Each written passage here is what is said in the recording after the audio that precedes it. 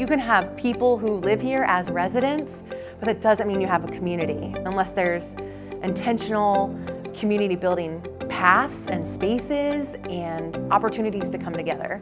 And Richmond has that, and I've experienced that firsthand. There are so many entry points to be able to get to know people and to be able to become part of the fabric of the community. If you find your passion and what you are really engaged with, there's that community here. Like, there's really never a dull moment. There's always something happening in Richmond and Wayne County. Our local chamber does a great job at hosting events and networking sessions. There are so many avenues for people to come together. I always say it's a small town with big opportunities. I've been able to teach classes that I don't think I would have been able to do in a big city.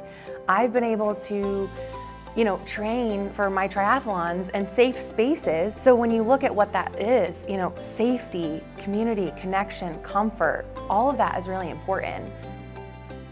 I grew up in Kansas City and moved to Richmond 12 years ago, and the area just really grew on me. I found a place I could plug in, I could make a difference. When I think of Richmond, part of what I love about Richmond is that culture and the arts that are here. We're a smaller community, but at the same time, we have a lot of amenities that a community our size shouldn't have. Whether that's the symphony, the theater, the 5 colleges that call Richmond home, a health system, and other pieces that really start to bring and feed in life into the community.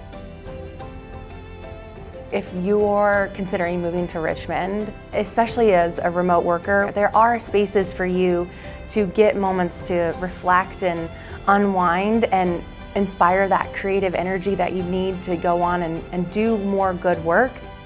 This town is willing to invest in itself. It's a town that we care about one another. I think the thing that surprised me the most about living in Richmond is how much people care. It's a very intentional caring. We want to help you engage with where you want to engage. If you have a vision and you want to see it through, then there's the resources and the people here to help you do it.